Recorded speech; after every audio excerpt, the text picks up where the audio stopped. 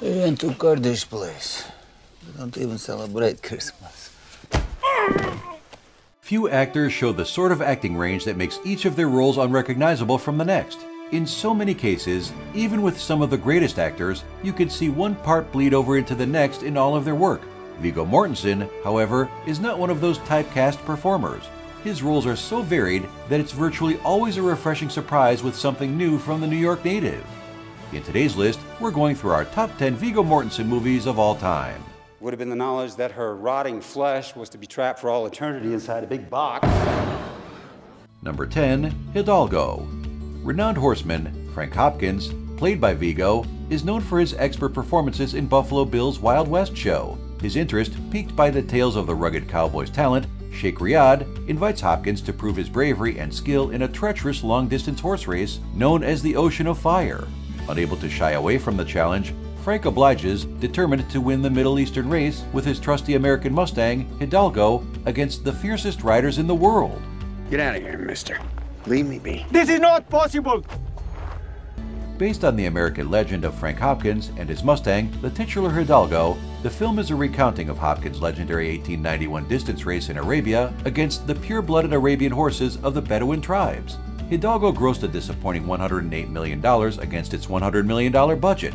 The film received mixed critical reception and audience reviews, although Roger Ebert thoroughly enjoyed it. I would know you only as a white man. Maybe I got good at hiding my face, too. Number 9, Appaloosa. Viggo Mortensen is Everett Hitch, traveling the lawless towns of the 1880s Southwest with his friend, Virgil Cole. Together, the two partners bring justice anywhere that will hire them. However, their longtime bond is threatened when they take on a job in the mining town of Appaloosa to save its inhabitants from the cruel Randall Bragg and his band of cronies with a penchant for running roughshod all over them. Boss has a gun for you. I'm going outside. You don't come out, I'll come back in and kill you. While attempting to take down Bragg, they meet an alluring widow, played by Renee Zellweger, who puts a significant strain on their friendship. Although it initially was met with relatively lukewarm reviews at the Toronto International Film Festival in 2008, reception for the movie grew. It currently sits at a respectable 76% fresh on Rotten Tomatoes, with most critics praising the story for the strong chemistry between the cast and clever psychology in the overall narrative to add depth to a traditional Western. The film's budget was a low $20 million, but only grossed just under $28 million worldwide. So where's your partner? He refuses to come in here. That's fine, perfectly fine. Number 8, Far From Men. Viggo Mortensen plays Daru, a quiet, reclusive, and self-obsessed schoolteacher in 1950s Algeria. Daru is tasked with delivering an admitted murderer named Mohammed to a French court to be put on trial. As the two men travel together, they learn to trust one another, and Mohammed opens up about the truth behind his committed murder. While he did, in fact, kill another man, it was a situation of either him or the lives of his family, making killing the other man an easy choice given the alternative. Vous avez tué des hommes qui se rendaient. C'est un crime de guerre. Based on the short story The Guest from Albert Camus's Exile and the Kingdom collection, Far From Men told a multifaceted story with moral and narrative depth that hit well with critics, including Roger Ebert, who praised it for its imaginative storytelling. Rotten Tomatoes critics gave it a glowing 84%, while the audience score sits at a respectable 73%. Despite the film's critically solid reception from both professionals and audiences, its $835,000 box office performance fell flat against its budget of $5.4 million. Si tu pars vers le désert, je dirai à ton village que je t'ai livré en militaire. Number 7, The Road. In a post-apocalyptic world, America is a shadow and a husk of what it once was. Now a dark and brutal place, one man, played by Viggo Mortensen, and his young son must wander through the wastes as they make their way towards the sea with the dream of keeping civilization alive. You don't have anything to eat? Come on, let's go. I ain't going nowhere. But the harsh landscape is far from their only danger, and they have to avoid gangs of other surviving humans who have been reduced to savagery and will enslave them or worse. Based on Cormac McCarthy's 2006 novel of the same name, The Road had a limited North American cinematic release in November of 2009. Its critical reception was generally positive, with a 74% tomato meter score and 15 award nominations. Its box office performance, however, was less than stellar, grossing only $27.6 million off of its $25 million budget. There's a little boy, Papa! What little boy? What I saw a little boy! What the hell are you doing? I saw a little boy! Number 6. A History of Violence. Viggo Mortensen plays Tom Stahl, a man who heroically dispatches two petty thieves who are attempting to hold up his small-town diner.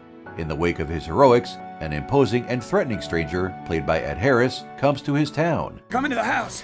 Who's coming to the house? Just grab it. Do it and be Okay, ready. stop. Are you serious? I'll be there as soon as I can. Harris's character, Carl Fogarty, believes the small-town family man to be his long-lost Philadelphia mob hitman, Joey Cusack. Learning of the truth behind his past self, having been buried deep within the recesses of his psyche, Tom must confront his violent history and reconcile with it as he protects his present. A History of Violence is the screen adaptation of the 1997 graphic novel of the same name, written by John Wagner and illustrated by Vince Locke. The film received widespread acclaim from critics, with a tomato meter sitting at 87% fresh, and audiences as well. Viggo Mortensen himself praised the film as one of, if not the best, movies he's ever been a part of. A History of Violence doubled its $32 million budget, grossing $60.3 million worldwide. It's a terrible thing. I think we'll all be better off when we get past it. Yeah, but you really went beyond what the average person... I need to. Number 5. Eastern Promises. After meeting Russian-British midwife Anna, played by Naomi Watts, Viggo Mortensen's ruthless and mysterious Nikolai must leverage his ties to one of London's most dangerous crime families. Anna is in possession of potentially damning evidence against the London-based Russian mafia family's sex trafficking ring. Spako is here. Anger is very dangerous. Makes people do stupid things. Events of death and deceit are put into motion, with Nikolai out for retribution. The gangster film premiered at the 2007 Toronto International Film Festival, winning the Audience Prize for Best Film. Eastern Promises grossed a worldwide total of just over $56 million on a budget of $50 million. However, its marginal profit told a starkly different tale to the overwhelmingly positive critic and audience reviews. Rotten Tomatoes has the film at an 89% tomato meter score and an 83% audience score. If they terminate the operation now, they will be wasting this. Number 4. Captain Fantastic. After the sudden death of his wife, Leslie, Ben Cash, played by Viggo Mortensen, must take his 6 children into the outside world for the first time. Cash and his wife had raised their kids deep in the wilds of Washington State, isolated from other people and all forms of technology, choosing to instead raise them with a focus on physical fitness and strength of mind. The family must now reintegrate with larger society after over a decade of isolation from it in all forms. I'm okay. He's okay now. Sir? Sorry. Sir? Captain Fantastic grossed a strong $21.3 million worldwide on a modest budget of $5 million. It was met with a solid critical reception and nominated for over 25 awards, of which it won 9, including Best Actor for Mortensen. Both critics and audiences gave the film markedly positive reviews, with 82% and 85% fresh scores, respectively. But we want to live with you. I almost got you killed, sweetie. It was an accident. Number 3. Green Book. Viggo Mortensen plays rough and tough Italian-American bouncer from the Bronx, Tony Lip. Lip is tapped by African-American pianist Dr. Don Shirley as both driver and muscle as he embarks on a concert tour in the 1962 Deep South. It's not great at all. It's humiliating. What are you talking about? We were screwed. Now we ain't. Amidst confronting the dangers stemming from the racism and segregation of the era, the two men develop a strong friendship while helping each other through their own personal and familial situations. Green Book earned a stellar $321.8 million worldwide on its production budget of only $23 million and held a strongly positive critical reception. Rotten Tomatoes has the film at a 72% on their tomato meter and a 91% audience score.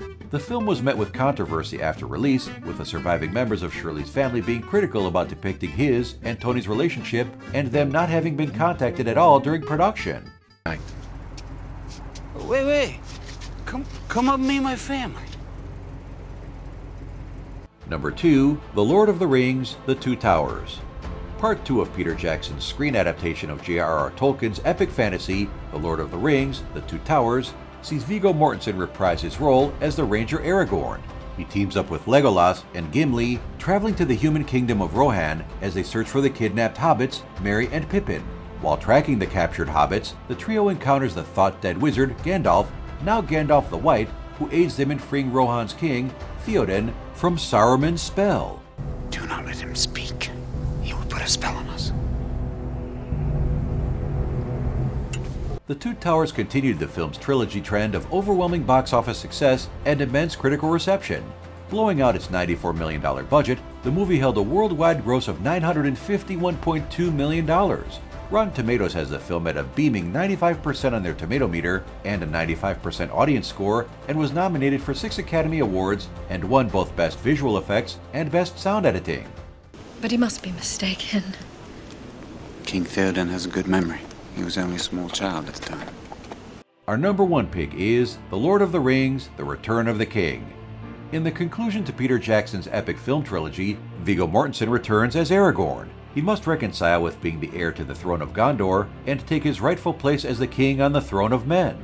Aragorn confronts and enlists the aid of an undead army to take back Minas Tirith, which has come under siege from the forces of Mordor.